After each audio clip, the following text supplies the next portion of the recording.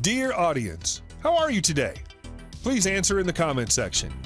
Anyway, a recent study published in the New England Journal of Medicine shows that almost 30% of people in the world are overweight.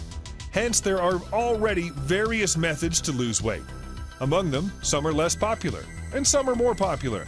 And we, Pedia Family, are always conscious of sharing the more hot tips or methods with you because you are also more popular with us.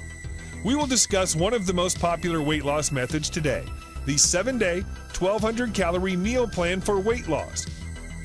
Since the 7-day weight loss meal plan is so large, we decided to discuss it in a 3-part series at the request of some of our regular subscribers. As a result, in today's video, we'll discuss the breakfast of the 7-day, 1,200-calorie meal plan.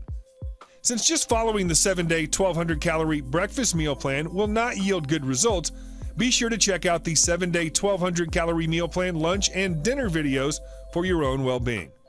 Lunch video will be available next Tuesday, and the dinner video will be available on Thursday. Let's start today's video.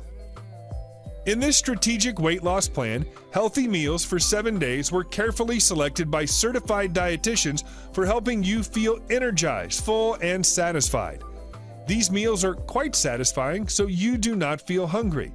It contains high-fiber whole grains, veggies, and fruits that will satisfy you. This meal plan equally comprises muscle-developing protein foods such as Greek yogurt, beans, and chicken. These recipes are easy, quick to put together, and contain our everyday food, making it affordable for anyone. Complement this excellent meal plan with routine exercise, and you'd be hopeful of losing between 1 to 2 pounds weekly. Having gotten a meal plan already, all that is left to do is get started. Day 1 breakfast. Yogurt with blueberries and honey, 1 cup of non-fat plain Greek yogurt, 1 tablespoon of honey, half a cup of blueberries, top yogurt with blueberries and honey, half tablespoon almonds on the side. Day 2 breakfast. 1/3 cup of raspberries, frozen or fresh, half cup of rolled oats cooked in 1 cup of low-fat milk, pinch of cinnamon, 1 teaspoon of maple syrup, cook oats and top with raspberries, maple syrup, and a pinch of cinnamon. Day 3 breakfast. Peanut butter banana toast. 1 tablespoon of peanut butter, 1 slice of whole wheat bread toasted, 1 medium-sized banana sliced, top toast with peanut butter and banana. Day 4 breakfast. Greek yogurt along with fruit and nuts.